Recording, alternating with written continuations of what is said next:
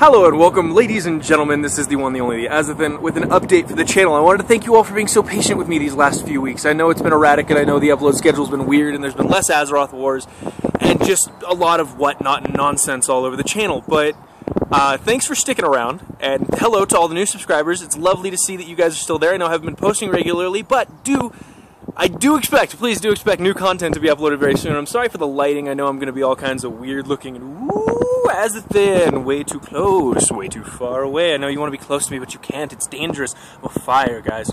You might get burned, or I might fall off this cliff and die. So what I want to tell you guys is I know the schedule's been erratic, but when I get back on the 27th, I will expect an upload of AZEROTH Wars on the 28th. Expect that the channel, AZEROTH, will return to what it should be. Custom content, Blizzard-related games, and mostly just myself entertaining opinions, casting, stuff like that.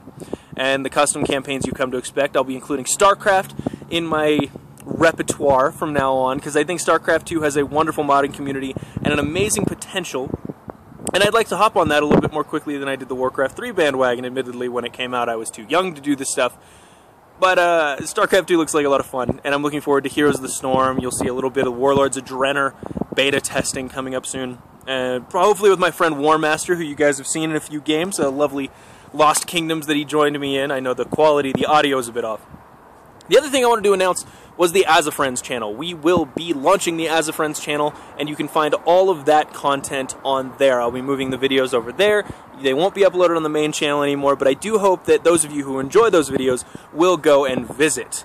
The other thing was I'll be back in town on the 27th. I think I said that. For the last couple weeks I've been up in Lake Tahoe, and before that it was just finals and a lot of stuff, and I was getting burned out on the channel because I was trying to do too much at once, and I'm going to be refocusing, and I think that's what you guys are most excited to hear about, is that it will return to what you expect, only improved and expanded, not deviated from.